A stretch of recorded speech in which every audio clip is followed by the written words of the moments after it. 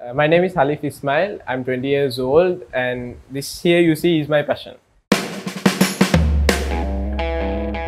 Since he was 11 years old, Haleef has had one goal: to build a model railway network that bears an almost perfect resemblance to the Sri Lankan railway map.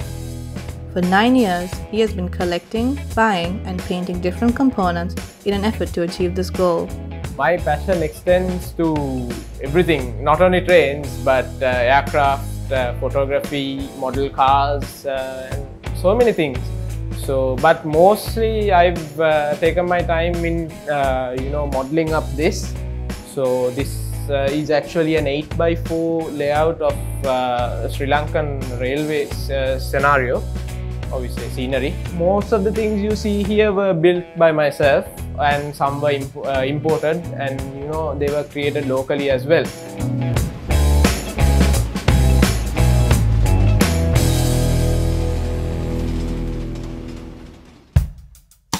Model railway building is considered one of the most expensive hobbies in the world. It involves building rail transport systems that are modeled at a miniature scale with working locomotives, signal towers, and handcrafted landscapes, including roads, bridges, buildings, and streetlights. What you're seeing here is a model of the class M6 of the Sri Lanka Railways, which is one of my favorite locomotives. This was scaled down to 1:87. Which is actually called HO scale in terms of model railway, and this locomotive was designed by a Sri Lankan individual, and I had to spend quite a bit on this, and finally getting it into a running condition was a lifelong dream since I started modeling trains. And yeah, voila, that's what we have here. Class M6, and in one of my favorite color schemes, the intercity color. Apart from its original color being green and red, and it was imported back in 1979 from Germany, and up to date it's still running in the railway and has proven to be one of the most successful locomotives that is there at the moment. And this here is the class M5. It's modeled in the same scale as the M6, and it was also built locally by an individual in Sri Lanka, and it was actually one of the very first Sri Lankan locomotives that I owned in my model railway. This here is the class M9, which was another beautiful locomotive.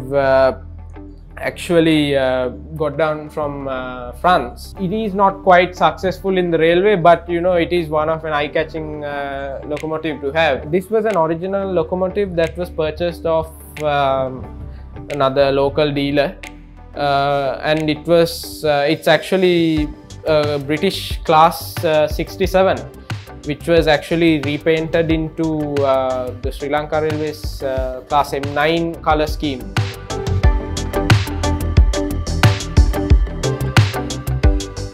This here is the class M2, which is known to be one of the very best workhorse in the Sri Lanka Railways, which is running for more than 60 years. Fans who know about the trains and all would know that this was actually the locomotive that got caught for the tsunami back in 2004, December 26th. This locomotive was imported from Canada by the Colombo Plan Aid, and up to date it's still in running condition. And one of the most likable locomotives in the railway by most of the fans, for its unique color, and once it comes out after being serviced and painted, it's just shiny as ever.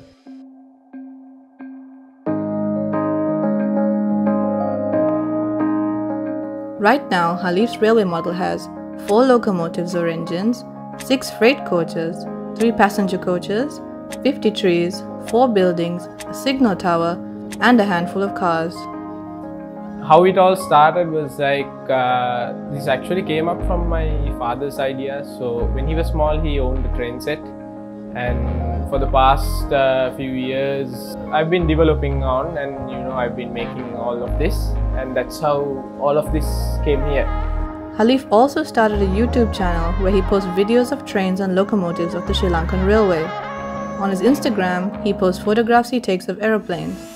One day, Haleef plans to include a model airport in his layout based on another subject he is passionate about. I'm currently studying piloting, so I've completed my O-levels and A-levels, and now I'm learning to be a pilot. So becoming a pilot actually started off with my father. He's actually in the cabin crew as a purser. Currently following up my dad's footsteps, but in a different way as a pilot. During the past few months, especially I should be thankful to the curfews and lockdowns. That's what actually gave me time to do all of this. So what you see here is still being developed, and it's not the final thing. This is just the start, so there is quite a bit more to go, and with the time constraints it's really difficult to spend time on this. So I only have the weekends for me to carry out my work on the layout.